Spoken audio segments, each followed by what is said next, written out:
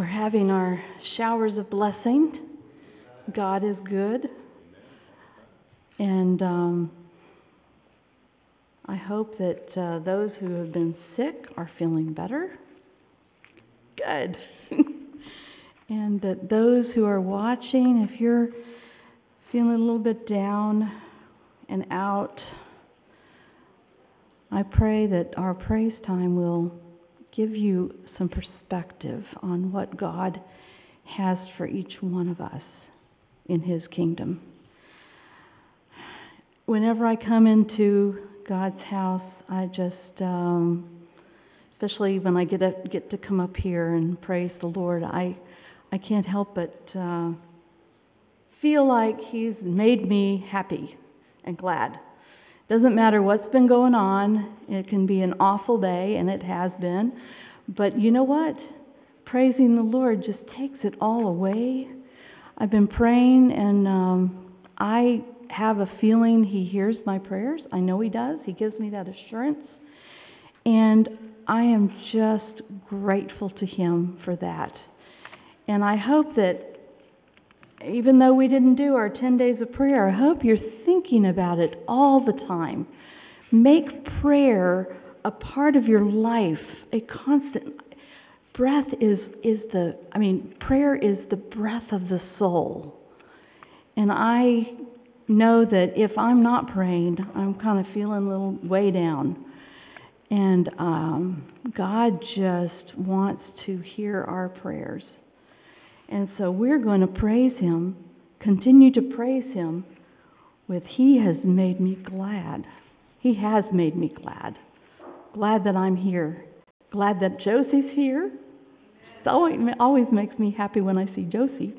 And glad that Patty's here and Faye. God is so good. And I could say everybody's names pretty much. Almost everybody. But let's praise the Lord.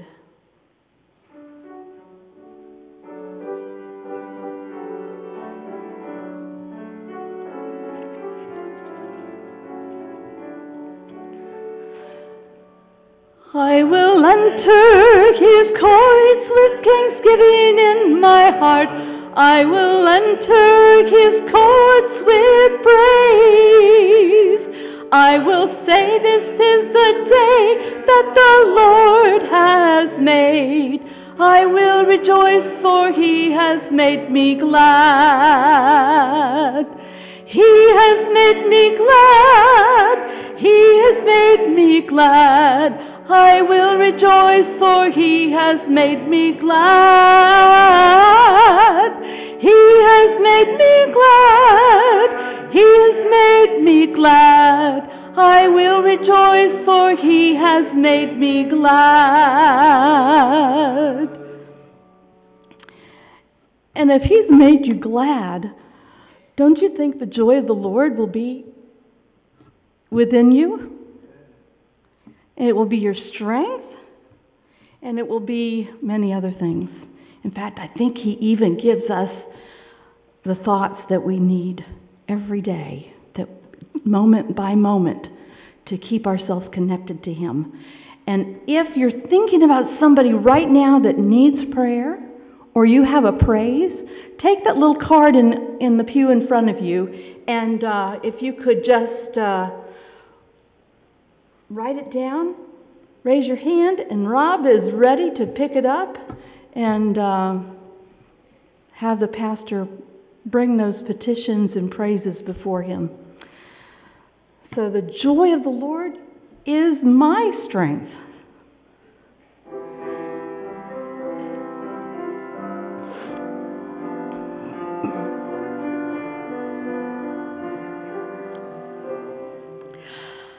The joy of the Lord is my strength. The joy of the Lord is my strength. The joy of the Lord is my strength. The joy of the Lord is my strength. He gives me living water, and I thirst no more.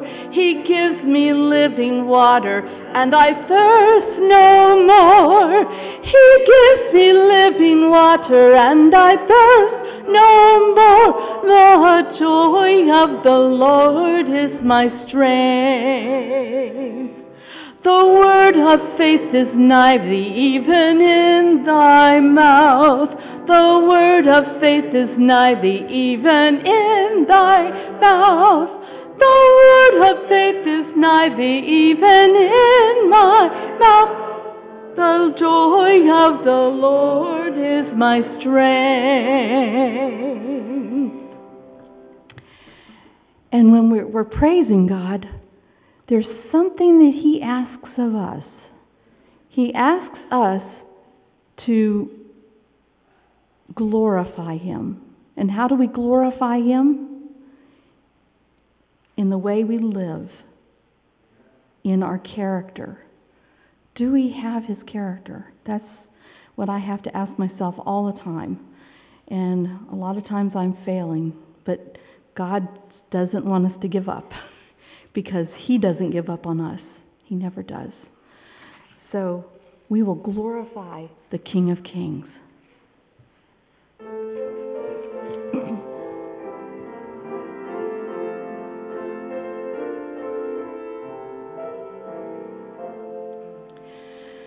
We will glorify the King of Kings. We will glorify the Lamb. We will glorify the Lord of Lords, who is the great I am.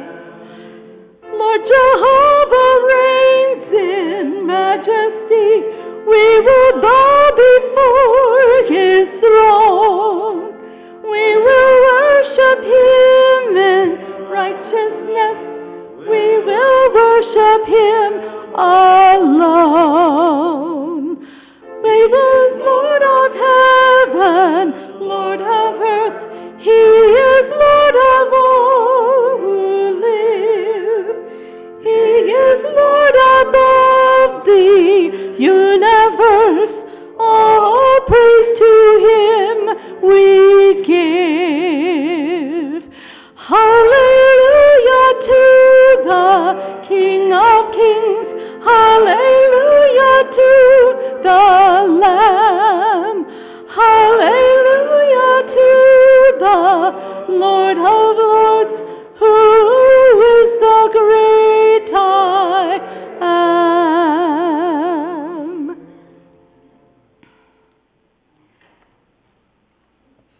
Do you love Jesus? I love Jesus. I love my Lord, and He loves me. So I want to lift my voice to Him and worship Him.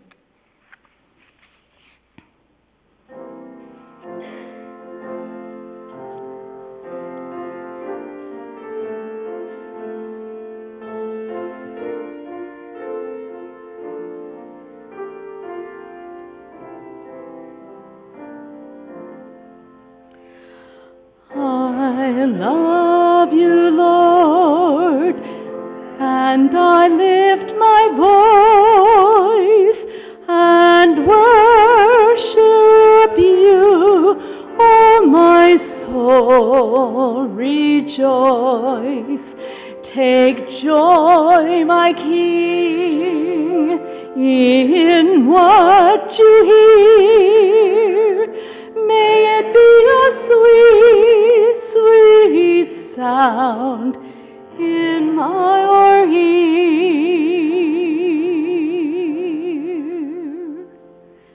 And let's invite the Holy Spirit to be with us as we prepare for our worship service. Continue our worship service.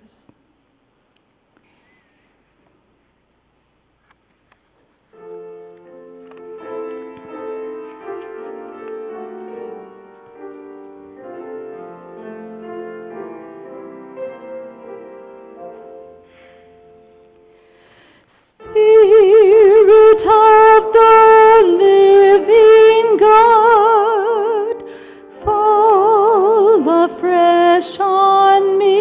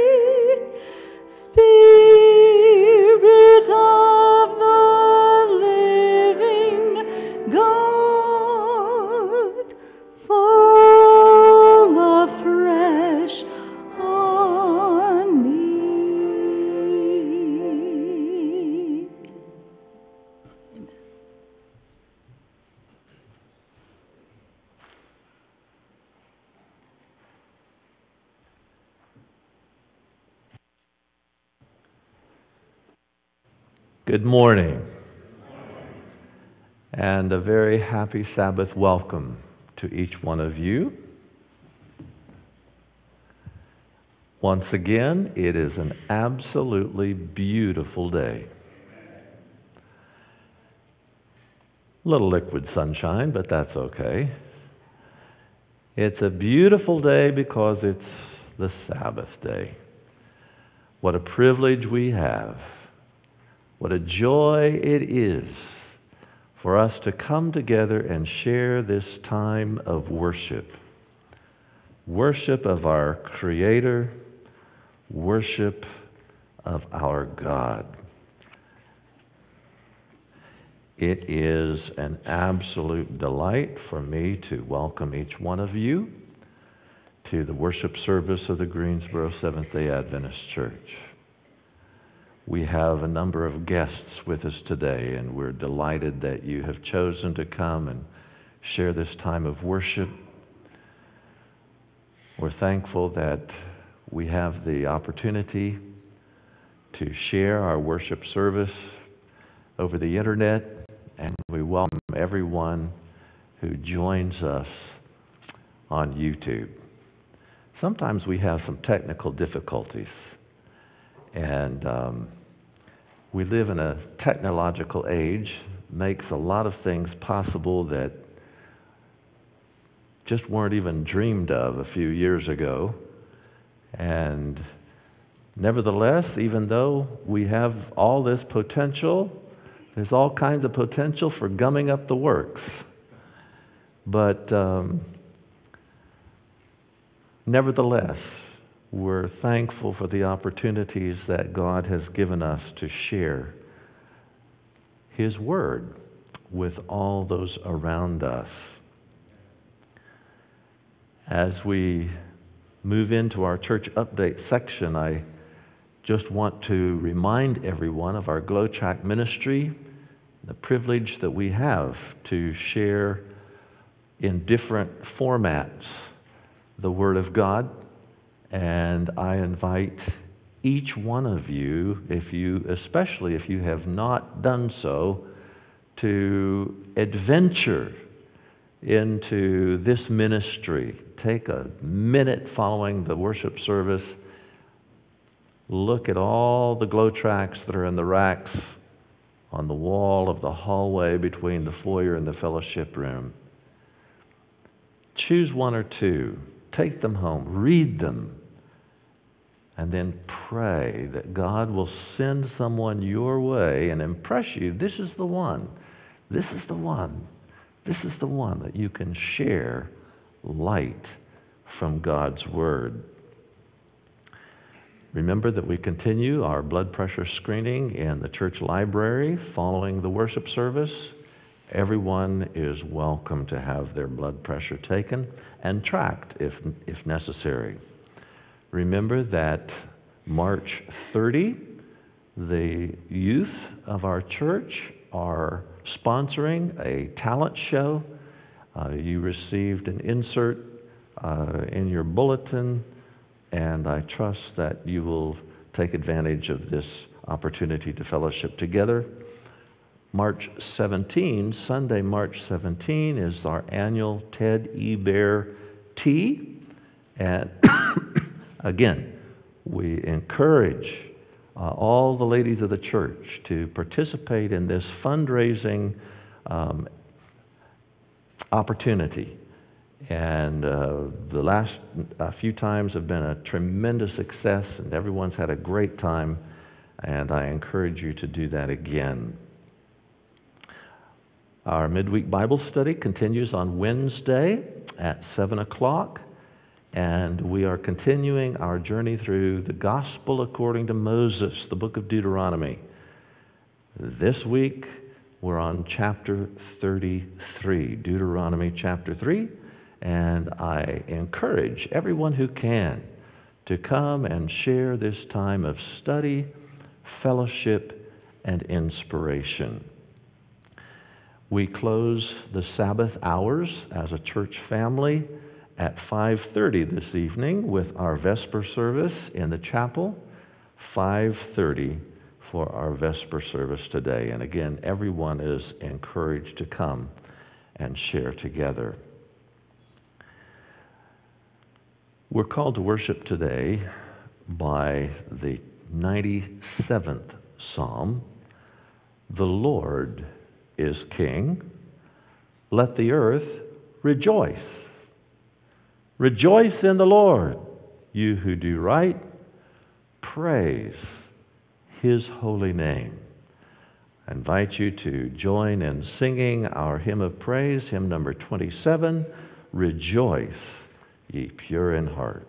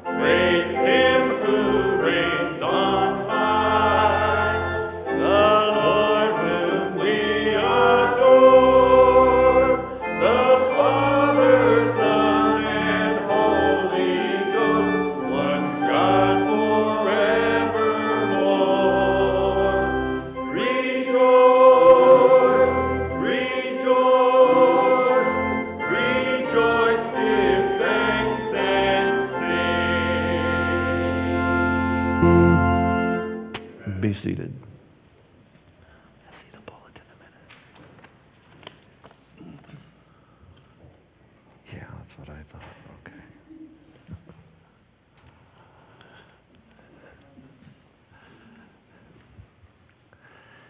It's that very special time in our worship service when we have the privilege of going before the throne of grace, the throne of the universe, the throne of the Creator, Sovereign God. It's an awesome privilege that He has given us as He grants us audience to share with Him everything that's on our heart. Quite a number actually, of prayer requests and praise cards have been given this morning, and so I want to share them with you. This first one says, God is good. He brought me here safely, and now the time is near for me to go back to J.A.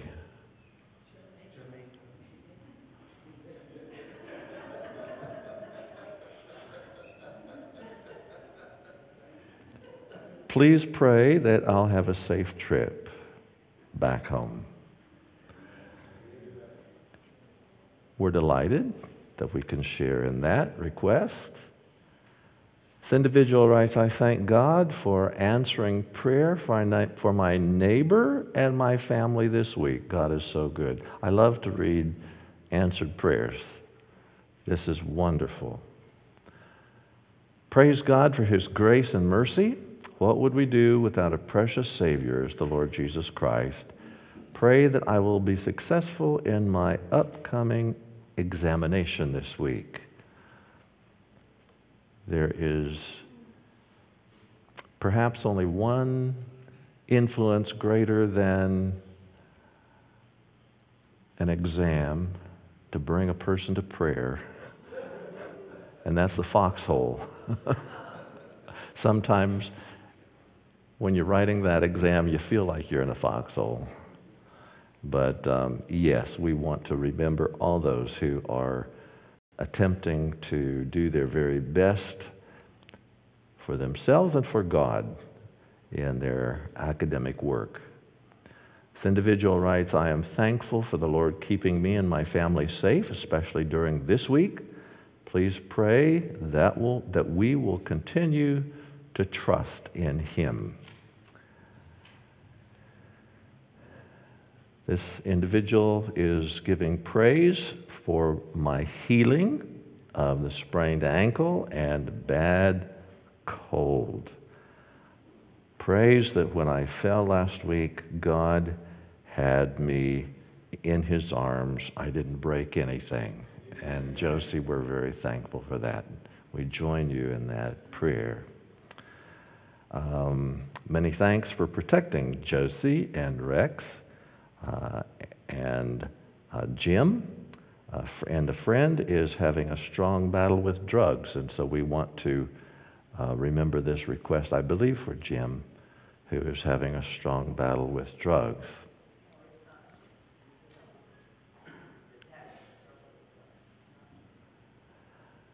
This individual writes, despite many years of experience, I'm still known to get in a hurried rush.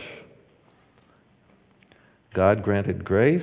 I did not break my hip or visibly dent the sidewalk. Praise God for His long suffering and goodness. Yeah, we want to join you, Stephen, in that praise. This individual is requesting prayer for unsaved loved ones, but also giving praise for this beautiful day. Although it's raining, I'm so thankful for another day to worship my Lord. Yes, indeed. I am so delighted for sharing these words of praise and thanksgiving. I know that it's music to God's ears.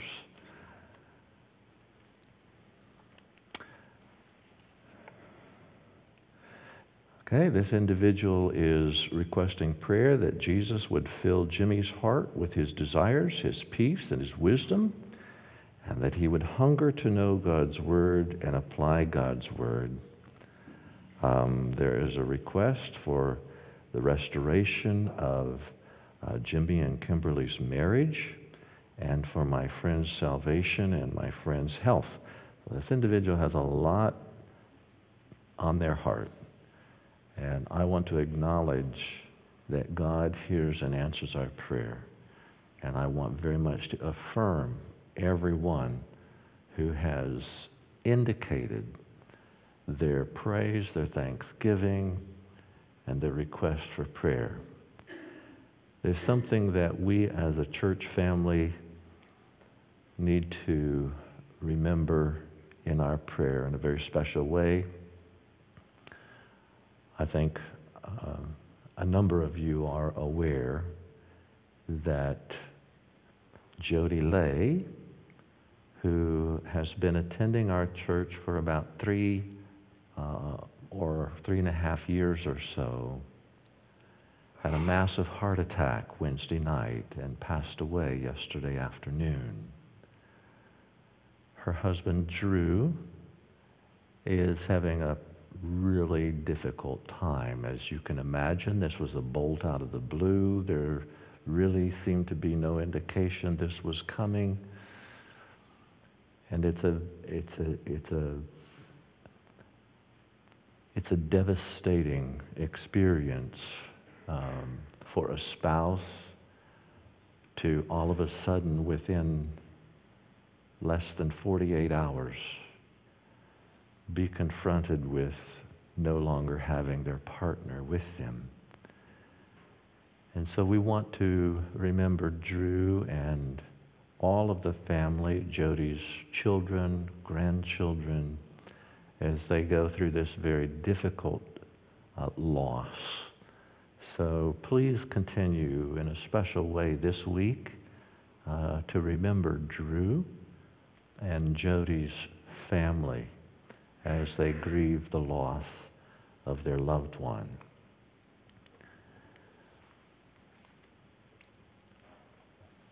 As I am going to share in my sermon, we are in the middle of a raging war,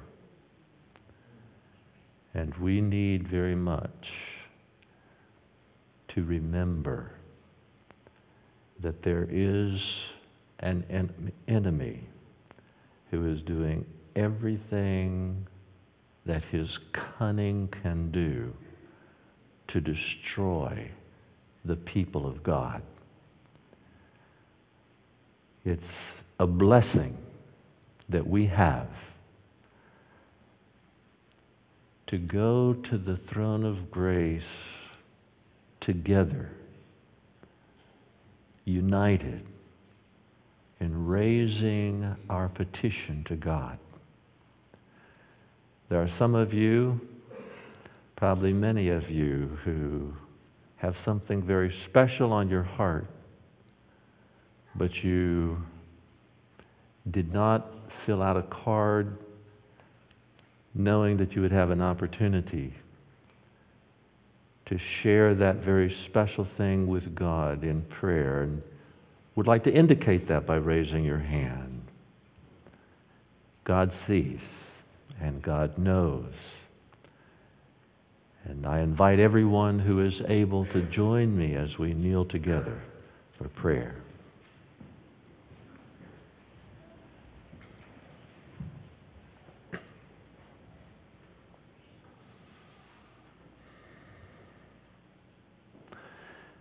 Father in heaven, we want to acknowledge with gratefulness the privilege that you have extended to us to come before your throne of grace, to thank you, personally thank you, for the many ways that you have demonstrated your great eternal love for each one of us.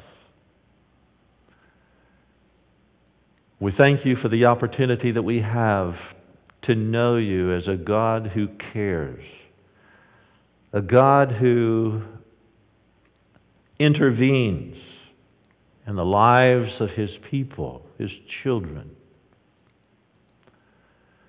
And so we have come, Father, bowed before you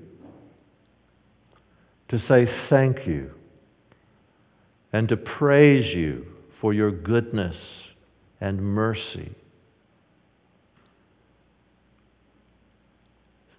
You have told us that when we come before your throne, that there we will find mercy and grace to help in our time of need. And Father, you know these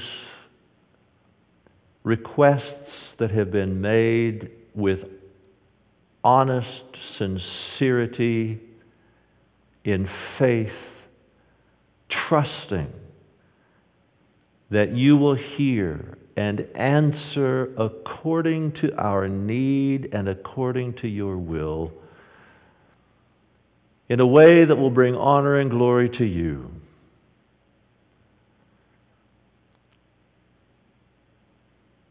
Father,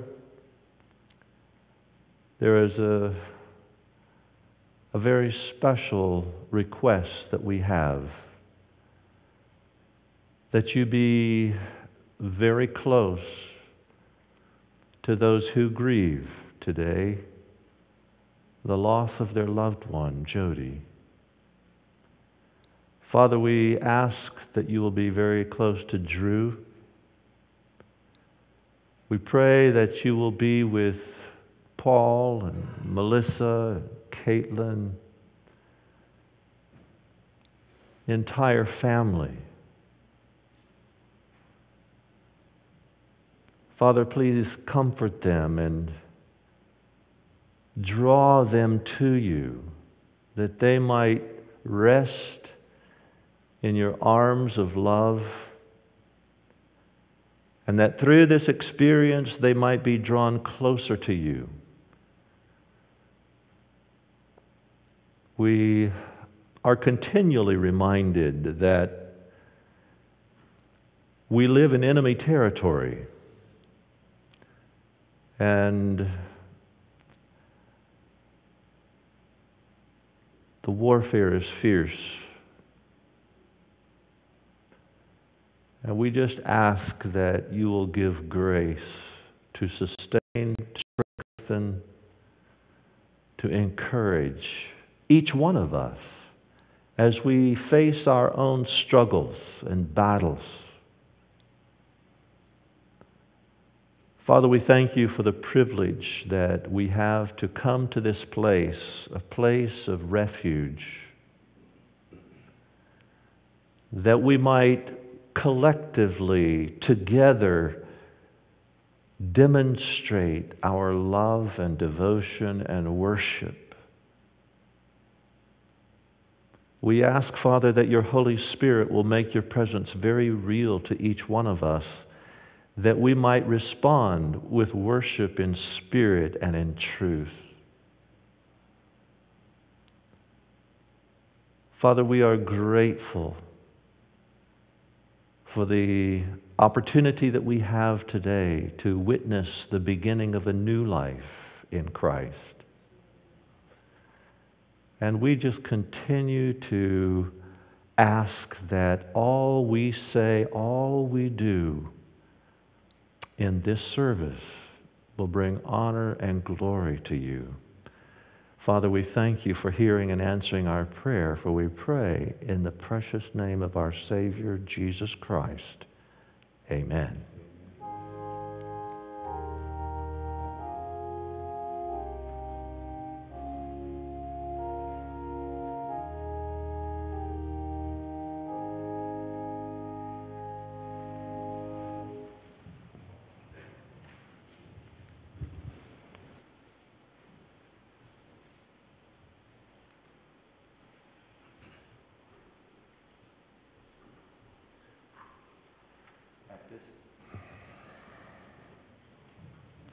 At this time, we're taking just a little bit of a different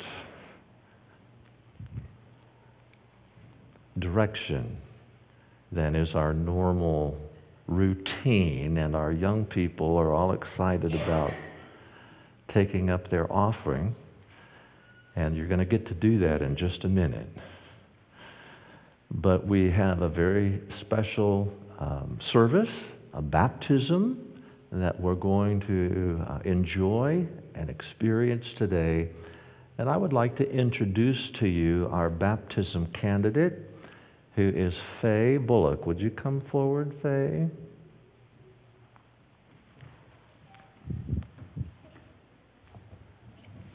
Thank you. Faye Bullock, I think most of you know, she has attended here for some time. She took a little break between when she first started attending and most recently. But she has decided that the time has come for her to be baptized and to join God's last day people. And so we're very thankful. I've had opportunity to visit and study with Faye. She has Seventh-day Adventist relatives, a daughter who's in Boston, and a brother who lives in Las Vegas but has come to visit, and I would like for him to stand, if you would. Brother Bullock, we're very thankful, and I know you're thankful that you have the opportunity to witness the baptism of your sister. And so, Faye, I would like maybe for you to say just a word of testimony as to how you love the Lord and why you would like to be baptized. I love the Lord because He has been with me through a lot of situations, bad times in my life, and He has been so good to my family and good to me. And I thank Him for my health and strength, and I just love God. I praise His name, and I just worship Him, and I worship Jesus. And I'm so thankful to be here today, to be baptized, because I want to get closer to God. That's it. I love Him. Okay. Thank you, Faye. And as is our custom here in the Greensboro Seventh-day Adventist Church, we like to share with those who are witnessing this event just what it is that our baptism candidate is agreeing to and what she is joining part of. And so, Faye, I am going to read to you the vows, the baptism vows, and give you an opportunity to respond. Faye, do you accept the Bible as the Word of God and the ultimate authority of your life? Yes. Do you believe in God the Father, God the Son, and God the Holy Spirit, that they have always been and always will be, and that they created the world and everything in it in 6 days? Yes. Do you accept Jesus Christ as your personal Savior from sin, that He's now in heaven as your best friend, and that He gives you His Holy Spirit to help you obey Him? Yes. Do you choose to obey His 10 commandments, which include keeping the 7th day of the week as the Sabbath? Yes. Do you look forward to the soon return of Jesus in the clouds of heaven? And will you help as many people as possible to be ready for His coming? Yes. Do you believe that people who die are sleeping in the grave until the resurrection, and at the second coming of Jesus, those who have been faithful to God will be given new bodies that will never die? Yes. Do you believe that God gives special abilities to all of His people, and that the gift of prophecy has been given to His last day church? Yes. Will you help God's church with your influence and abilities as well as your tithe and offerings? Yes. Will you honor God's love for you by taking good care of your body, eating and drinking only what is healthful, not using alcohol, tobacco, or illicit drugs, because your body is the temple of the Holy Spirit? Yes. Do you want to be baptized as a public expression of your commitment to Jesus Christ? Yes. Do you believe the Seventh-day Adventist Church has a special message to give to the world, and do you want to be a member of this church? Yes.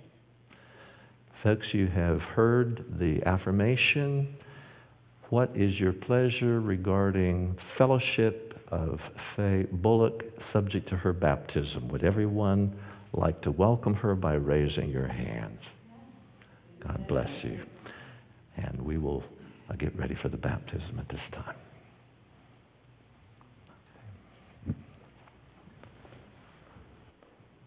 All right, young people, now it is your time. So if all the children will go ahead and meet with Mr. Rob at the back. It is now time for the children's offering, which is to provide financial assistance for those at Tri-City Christian Academy, followed by our children's story, which is being led by my daughter from Chile, Steffi Toman, up front. Okay.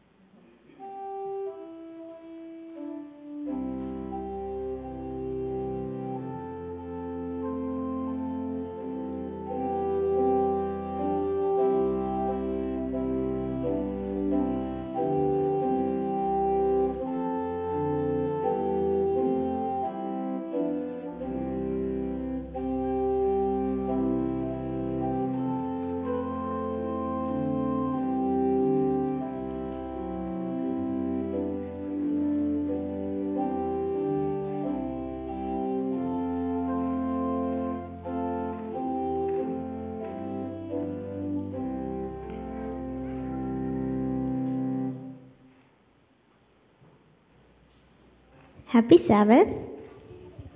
I have a story for you. It's something that happened to my great-grandfather. He was a pastor in Chile, because I'm from Chile, very far away from here. And he was a pastor there, and he was in charge of collecting offerings and tithes from different churches. And he lived in the south. There were no cars there available, so he had to go in his horse, church by church, taking all the money, because that was to build more churches, to give some money to missionaries. They really needed that money. Yes. So he had the pockets full of money because he had collected money from many churches. And he was in the forest, in his horse, and all of a sudden he heard that someone was behind. So he looked, and he saw two gentlemen in their horses. He got a little bit nervous because he had a lot of money. And he said, what if they want to steal this money? But then he thought, nah, I'm just imagining things. He kept riding his horse, and he started praying, asking Jesus to protect him and the offerings. And then he got nervous again. He looked back, and they were still there. So he said, I'm going to go a little bit faster so I have some distance with them. And he did that, but when he started galloping, guess what they did? The same. And that's when he could tell they wanted to take the money. He was galloping so fast until he got to the bank of a river. And he had been there before, so he remembered that there was supposed to be a bridge somewhere there to cross that river, and that was near a police station. So he started galloping as fast as he could. He saw the bridge and he crossed that. He got to the police station. He couldn't breathe. He was really tired, and he said, I need you to help me. Two guys are coming behind me and they want to steal the money. And the police said, okay, where are they? We just crossed through the bridge. They looked at each other. Okay, can you repeat the story? And he said, but I'm telling you, they are trying to steal my money. They are coming right after me. We just crossed the bridge. They looked at each other again. And they said, excuse me, sir, but the only bridge, it's 5 miles from here. There's no bridge in here. But I crossed the bridge. They are coming behind me. Please help me. And the police said again, there's no bridge in here. It's 5 miles from here. There's nothing in here to cross that river. He said, please come outside. You'll see the bridge. They went outside. And what do you think they saw? There was no bridge. Only 2 guys pulling their horses out of the water. They saw the bridge. But when they were crossing, the bridge was gone. And that taught him a lesson. Because sometimes he thought that those miracles we read in the Bible were in the past and they don't happen anymore. But then he realized that God is willing to do anything for us, to protect us, to help us. And that story was always in his heart because he remembered that no matter what you're doing or where you are, God's protection is with you. Sometimes we see it, sometimes we don't, but it's good that we remember that He's always, always taking care of us. I hope you enjoyed this story and you can go back to your seat.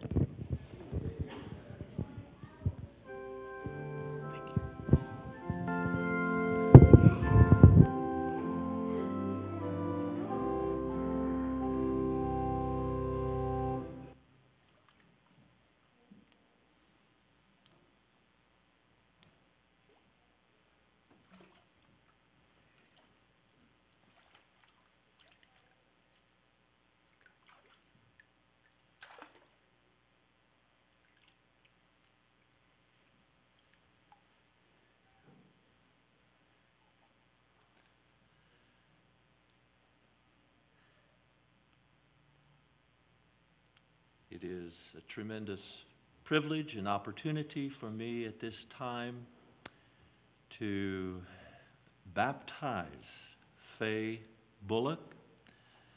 Faye, because of your commitment to Jesus Christ, to follow Him wherever He leads, it is my privilege as a minister of the gospel to now baptize you in the name of the Father, and of the Son, and of the Holy Spirit. Amen.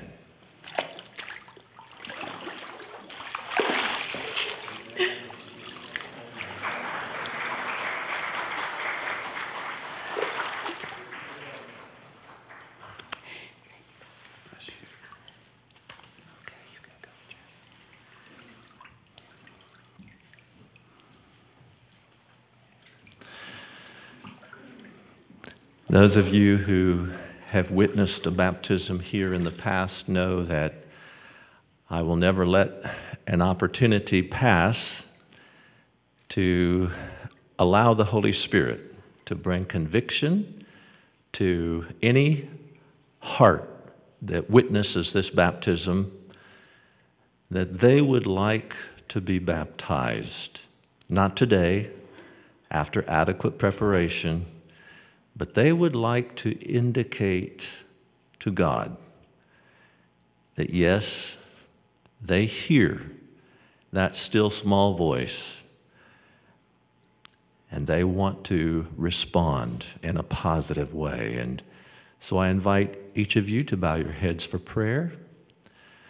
Father in heaven, we are grateful to you for the privilege we have to identify with Jesus Christ in a way that you have given to indicate dying to self, being buried in the watery grave of baptism, and then rising to a new life in Christ.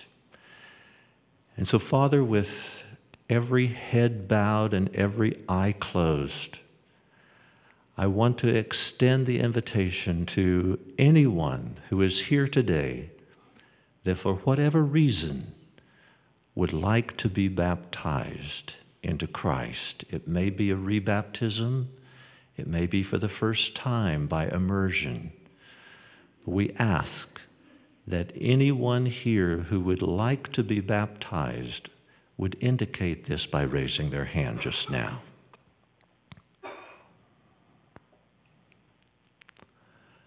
Father, we thank you so very much for the opportunities that you give us to respond to that still small voice. And we thank you for hearing and answering our prayers. In Jesus' name we pray. Amen.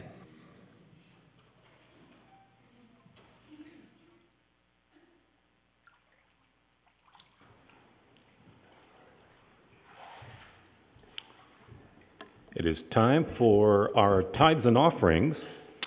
Earlier this week, I had the opportunity, as many of you do, to go to a special place where I'm sat down in a special chair, and this particular individual pulls my chair back, and I get to open up my mouth nice and wide and, share my teeth and everything else, that's inside with them.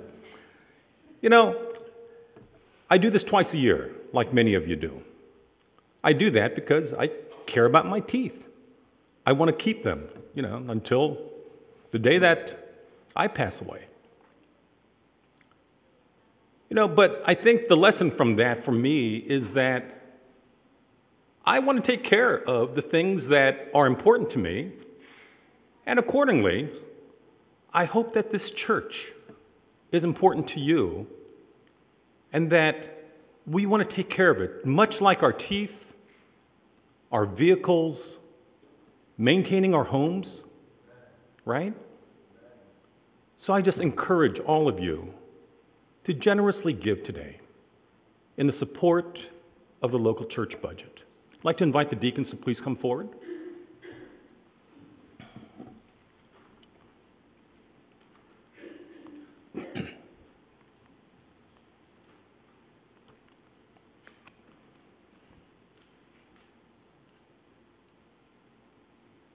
Bow your heads with me, please. Gracious and loving Heavenly Father, we are so grateful for the gift of the Sabbath. We are grateful for the symbol of you as our Creator, and as we witness today, our Redeemer. Father, we thank you for the blessings of our job, for the incomes that we raise, and that you provide for us. And in accordance to your words, we are now returning back to you what rightfully belongs to you, along with giving generously from our hearts. Please bless these tithes and offerings. In Jesus' name I pray. Amen.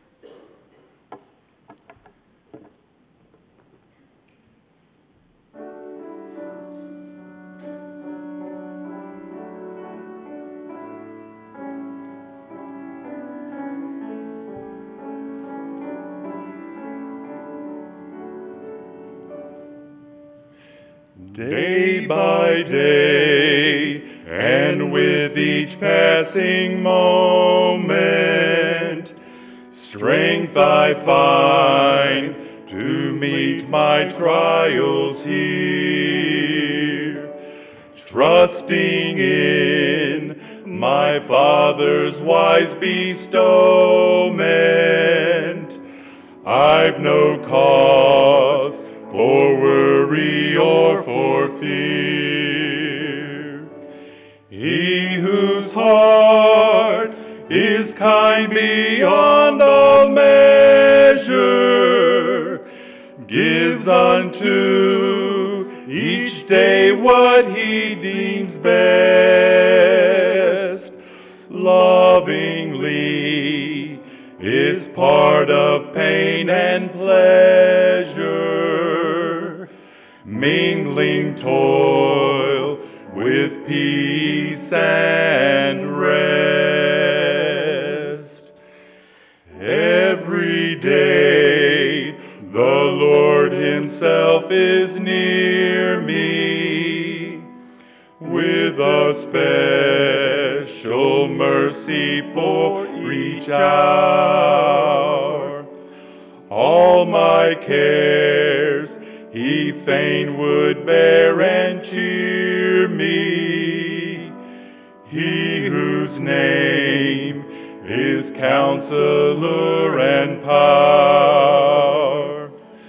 The protection of his child and treasure is a charge that on himself he laid. As your days, your strength shall be in measure. This the pledge to me he made.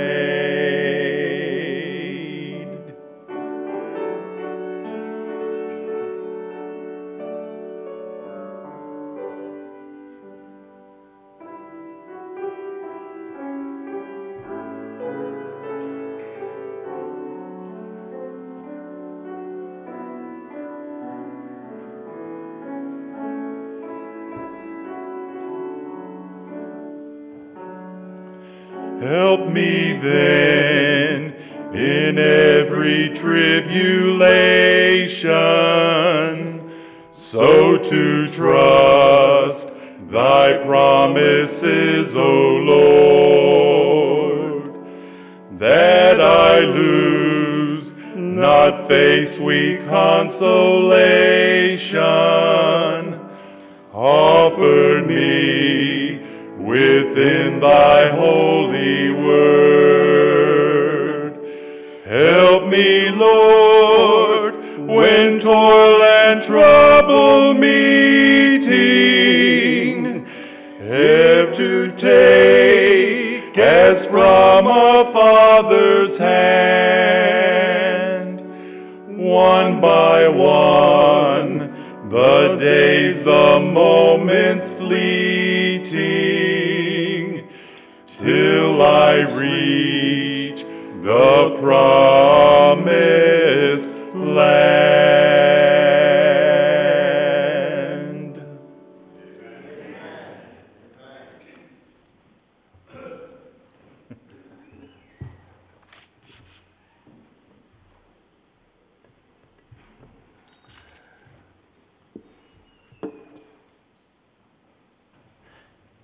In just a few minutes, Faye will join me here at the front, and I will have the opportunity to give to her her certificate of baptism. And I would simply like to share with you once again the opportunity that you will have at the close of our service to extend your welcome, your personal welcome to Faye, to our fellowship, and to the last day people of God. So I'm going to invite her to join me at the door after the service and give you that opportunity. And I know that each of us looks forward to welcoming Faye for the decision that she has made. I would like to remind each of us, every time we have a birthing process, a new birth, we have a new relationship, is that this life is fragile. It's very fragile and needs all the encouragement, the support that she can get. Faye is, how can I say this as sweetly as possible, a senior citizen, as am I. And so that means, she's established a lot of routine and habit in her life that is going to require some time to make the adjustment. Faye, please join me here. We're talking about you behind your back. We are absolutely delighted that we have the privilege to welcome you as the newest member of the Greensboro Seventh-day Adventist Church. And we have a certificate of baptism that we want to give to you, and I trust that you will cherish this, and also this indication of our love for you and God's love for you. And I was just explaining to the congregation that just as the petals of a rose are very fragile, they can be wounded easily. The same is true with a new life in Christ. And so we just want to encourage you and strengthen you in your new walk as a Seventh-day Adventist Christian. And I would like to have you join me at the door following the service and allow each one of these new brothers and sisters in Christ to welcome you. So take this as our expression of our love for you. God bless you.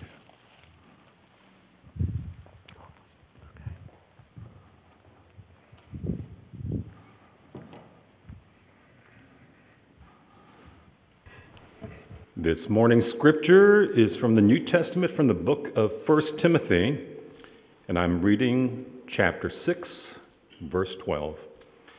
Fight the good fight of faith. Keep holding on to eternal life, which you were called and which you declared so well before many witnesses. May God add a blessing to the reading and to the reminding of these words.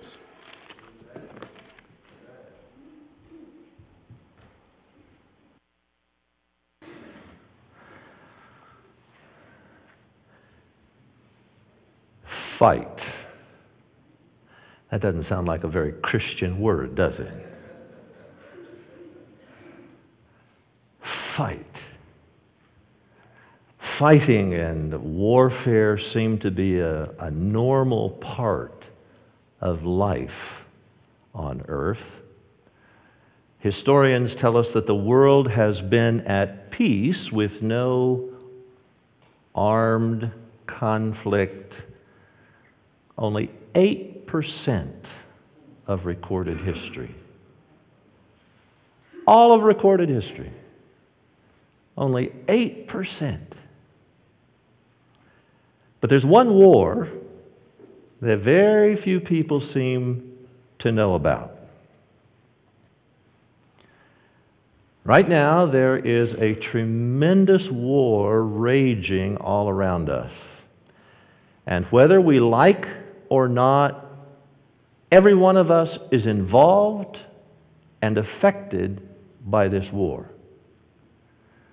Even though we cannot see it with our physical eyes, This war has greater significance than any war that has ever been fought on earth since the beginning of time. And it's impossible, as I say, to be neutral in this war. Everyone is on one side or the other. Even our participation is not on our terms. We don't decide when we want to fight and when we want to withdraw. Even without sensing it, we are constantly participating through our actions, the decisions that we make, and even our thoughts. Most Christians have forgotten that the Christian life is not a walk in the park, but a battlefield. As a result, very few of God's people are adequately armed, equipped, trained, and ready to fight the battle.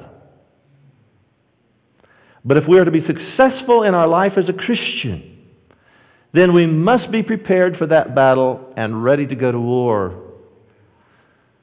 And the stakes are unbelievably high. The incomprehensible horror and suffering inflicted by physical war comes to an end at death. But the consequences of the spiritual war are eternal. It is literally the fight of your life for all eternity.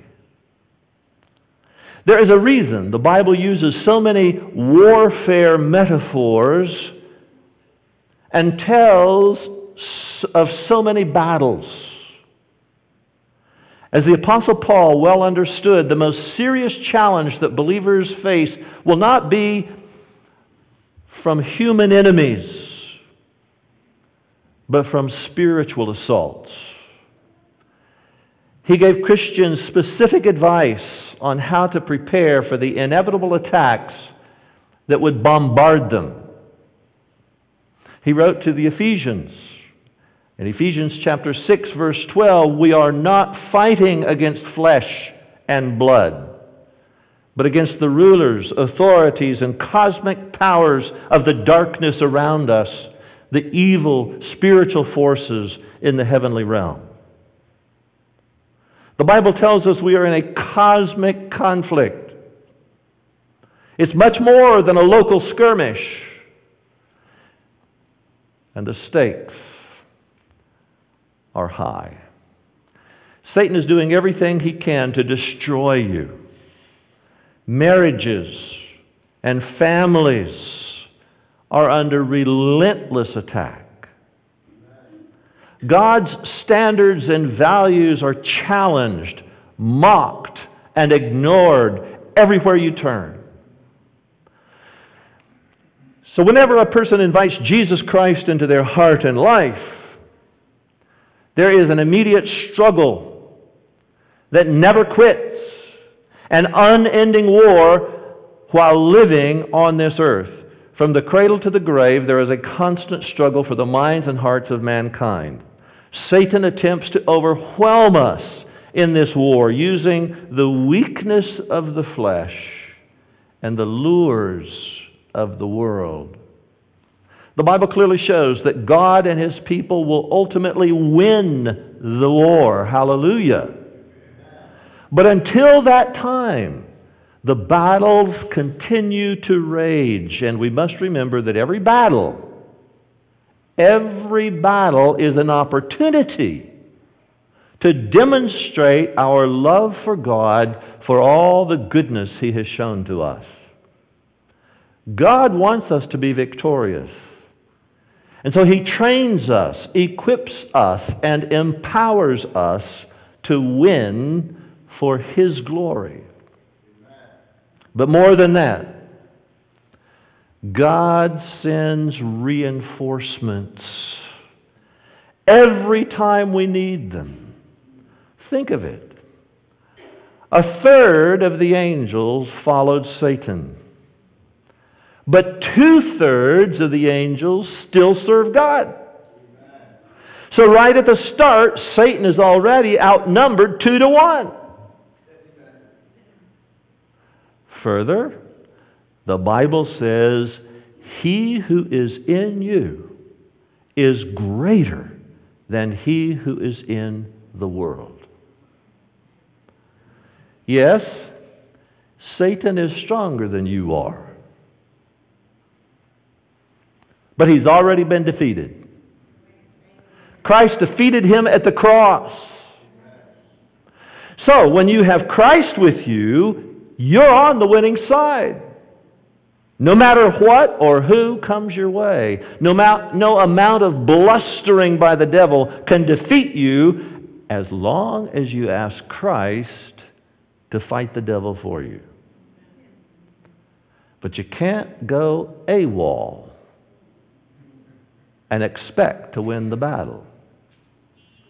You have to be part of the resistance. Resist the devil, the Bible says, and he will flee from you. Now, anybody who's been in the military knows what going AWOL means. It means absent without leave. And going AWOL guarantees your defeat. When you're tired, when you've had a conflict with your spouse or child, when the economy drops, and you didn't realize how much of your sense of security was in that 401k, when you're in the hospital emergency room or ICU with the love of your life or one of your kids, and you're wondering whether they're going to make it, and you're tempted to believe that God's not a good God. When you've prayed and prayed and prayed and asked God for something and circumstances turn just the opposite, and you hear this little voice that says, "See, God doesn't hear your prayers. Why are you trying to live this way?" In all those situations, we're tempted to go AWOL. Going AWOL guarantees defeat. This is a spiritual battle. The fight is raging between faith and unbelief, between reliance on God and pride in ourselves, between hope for the future and despair. Your enemy, Satan, will try to defeat you, destroy you, get you to fall away from the faith. He'll try to distract you or make you ineffective in the service of the Lord. He'll tempt you, allure you, seduce you into great shame and vice. And if that doesn't work, he'll try to lull you into spiritual sleepiness and false security, getting you to let down your guard. Or you may prosper and be successful, become a pillar of the community and a pillar in the church, and the devil will then tempt you toward pride or hypocrisy, so you no longer feel dependent on God and His grace. And somehow you've earned all the good you enjoy. You deserve it. Your enemy will attack your mind, attack your emotions, attack your body, attack your relationships, attack every part of your life. And in all of these attacks, his purpose is to get your eyes off your Savior, Jesus Christ. One of his most successful strategies uses fear and intimidation because they're effective in taking our focus off of God. When we suddenly see a lion crouch to attack directly in front of us, everything else disappears. We don't notice the beautiful weather, the flowers, the birds singing, or even the weapon that might be in reach off to our side. All we see are the claws and the teeth in front of us as we imagine ourselves being destroyed by them. But God says not to be afraid. 2 Timothy 1 verse 7, for God has not given us a spirit of fear, but a spirit of power, love, and good judgment. And to back that up, Paul says that we've been given every weapon possible to defeat the enemy and give us victory. But we have to make use of what God has given us. The Apostle Paul wrote to the Ephesians chapter 6, beginning with verse 13, for this reason, take up the full armor of God so that you may be able to stand your ground on the evil day, and having done everything, to stand. Stand firm, therefore, by fastening the belt of truth around your waist, by putting on the breastplate of righteousness, by fitting your feet with the preparation that comes from the good news of peace. And in all of this, by taking up the shield of faith with which you can extinguish all the flaming arrows of the evil one. And take the helmet of salvation and the sword of the Spirit, which is the Word of God. Pray at all times in the Holy Spirit with prayer and request, and stay alert in this with all perseverance and intercession for all the saints. So God has given us every possible weapon for spiritual warfare, both defensive and offensive. And our greatest weapon of all, is prayer. Our battle is real. Our enemy is powerful. And so we always have to be ready to fight, and nothing makes Satan weak in the knees more than when we are on our knees. So pray. What do you pray for in a spiritual battle? According to Paul, we pray for perseverance, the ability to stay steady, keep going, and not quit. Pray for wisdom, to not waste this opportunity to demonstrate the grace of God as others are watching you face these difficulties. We're to pray for others, including fellow believers who are also fighting battles of their own. And pray for future recruits. This should always be part of our prayers. If we're not praying for future recruits in the battle, we're ignoring one of the most important parts of prayer.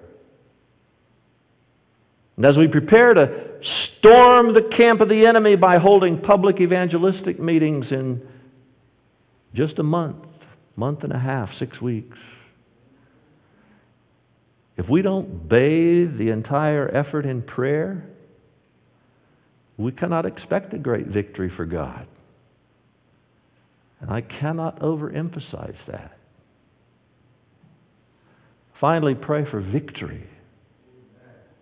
If you fight the battle the way God wants you to fight it, armed with His truth and depending on Him in prayer, I guarantee He will give you a victory you have never known before.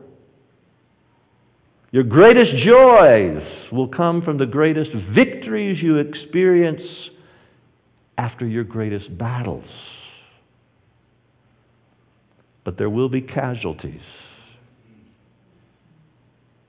There will be casualties.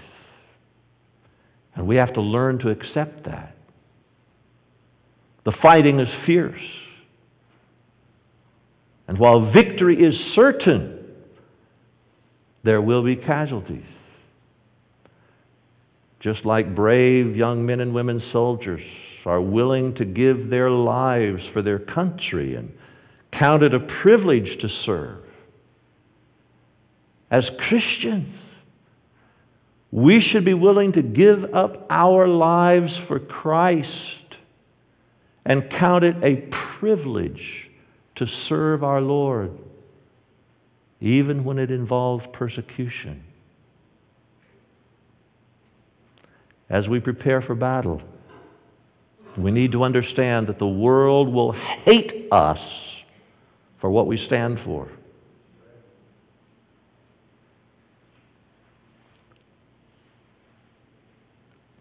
I think we are beginning to see in our society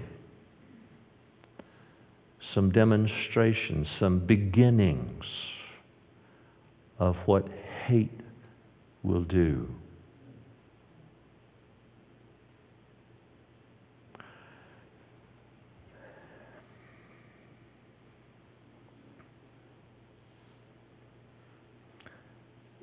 We must never forget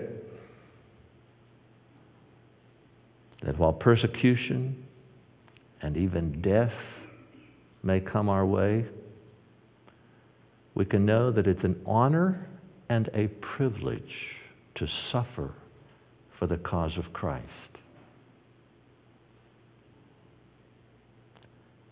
That's hard. I didn't hear any amens. But it's a fact.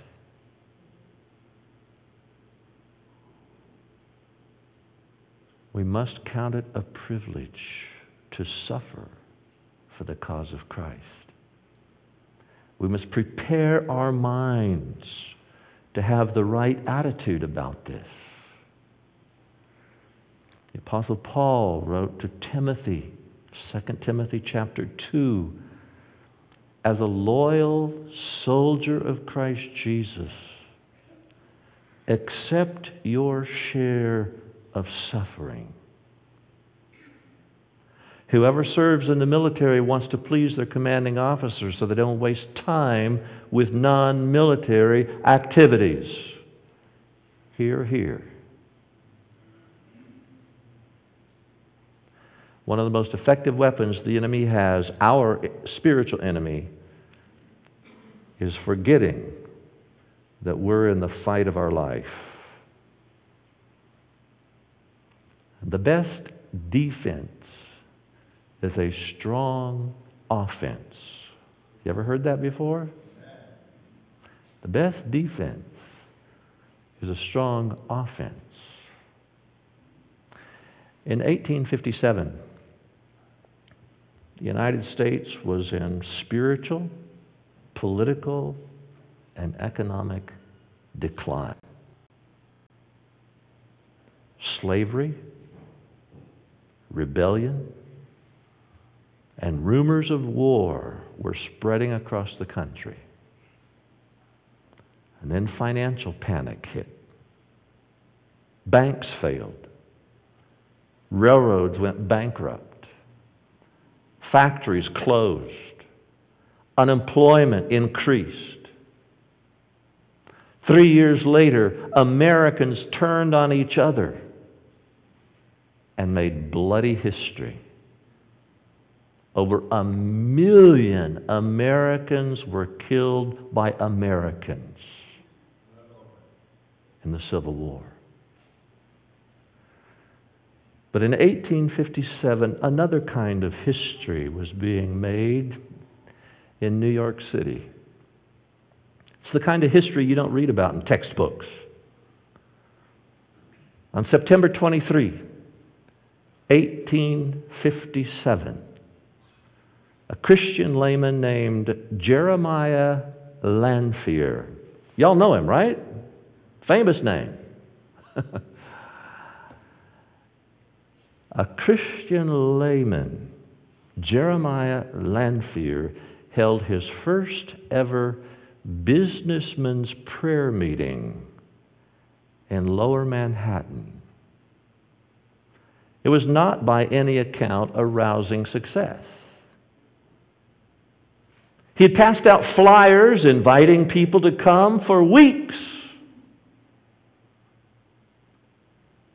And only 6 men attended, arriving 30 minutes late. But week by week, Jeremiah's tiny lunch hour prayer meeting grew larger and larger. By December, his 6 men had grown to not 100, not 1,000, but 10,000. And they met not once a week, but every day. The New York newspapers took notice. And when word spread to other cities, revival broke out across the entire country. In Cleveland and St. Louis, thousands packed churches and theaters 3 times every day just to pray. And all across America, pastors were baptizing 20,000 new believers every week. All across the nation, the results of the prayer meeting revivals were overwhelming. City crime dropped dramatically. A report from Atlanta, Georgia said the prayer meeting revivals were so influential that the Atlanta Police Department had to let half its force go because there simply was not enough crime for them to deal with. The world had seen nothing like it before or since. It was revival on a global scale. And God started it with one man. So what do you think? Can history repeat itself? Could it happen again? According to God, one person and prayer can move heaven and earth. Is your spiritual armor in place? Are you on high alert and ready for battle?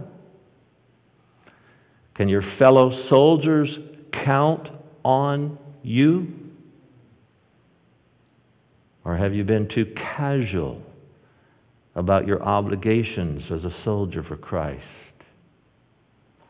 What adjustments do you need to make so you're an effective soldier who honors God by the way you serve Him? We never know when our turn will come to lay down the weapons of warfare. It doesn't come at a certain age. It doesn't come with retirement. The fight against the devil is a lifelong fight. It's the fight of your life. And we desperately need to stay engaged to the very end, so that at the end we can say with Paul, I have fought the good fight. I have finished the race. I have kept the faith. The crown of victory, a crown of righteousness, is now waiting for me, which the Lord, the righteous judge, will give to me on the day that He comes. And not only to me, but also to all who eagerly wait for His appearing. To overcome our enemy in the power of the Holy Spirit, we must remain unwavering in our confidence in God and determined never to accept defeat.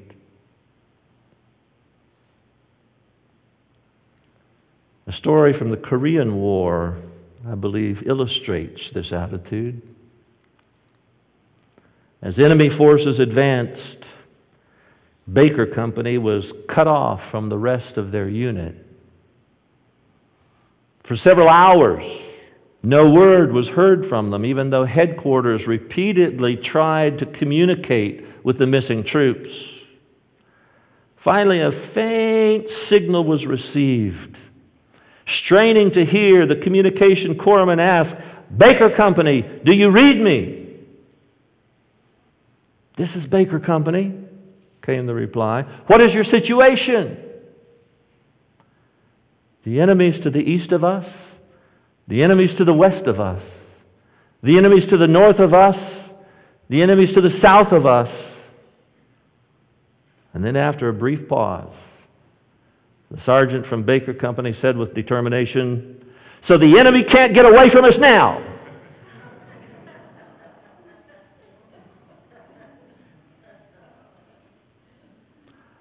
Although surrounded and outnumbered, he was thinking of victory, not defeat. My friends, we are in the fight of our lives, but victory belongs to us. The Apostle Paul was confident, "Thanks be to God who gives us the victory through our Lord Jesus Christ." Jesus has given each one of you the privilege of fighting, not only for yourself, but for Him. And He promises victory if you will just stand up and fight for Him. Father in heaven, thank you so very much for sending your Son, Jesus, to ensure victory in this spiritual warfare. Thank you so very much for providing every possible weapon that we could use.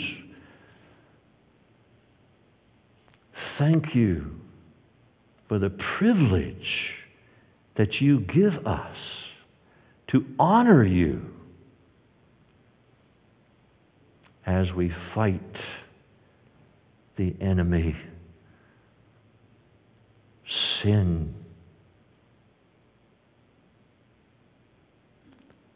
Father in heaven, I pray for each precious one who is here today, that they will accept the challenge to actively be involved in the fight of their life, to bring honor and glory to you. Help us, Father, to stand up and fight for you. Not for ourselves, but for you. Thank you, Father, in Jesus' name. Amen. Please join in singing our hymn of consecration number 618. Stand up for Jesus. Stand up for Jesus.